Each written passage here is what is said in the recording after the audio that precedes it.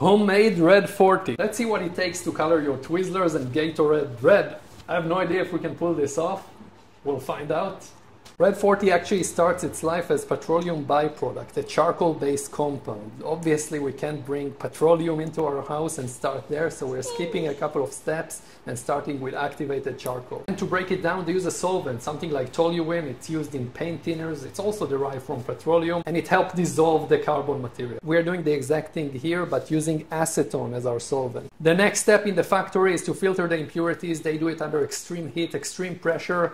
And we're going a bit low-tech with a coffee filter. For the next steps at the factory, they start creating various chemical reactions, using various acids, various bases, mixing them up, agitating the compound in a way that will start developing the signature red color. In our first reaction, our acid is white vinegar and our base is baking soda. After our first reaction, we got ourselves a clear solution. Now a few more steps to make it red. Now in the factory, we are continuing with chemical reactions. They are using ammonia, sulfuric acid, and sodium hydroxide to finalize the transformation of the colors and to move it close to the red pigment. Here we're going to use ammonia and hydrogen peroxide to get it as close as we can. Now they have to try to remove all of these chemicals and solvents. So to do this, they heat it up under extreme heat conditions. We're using a double boiler at home on low heat. We have ventilation, we have an air filter. This is red40 and here is our homemade one.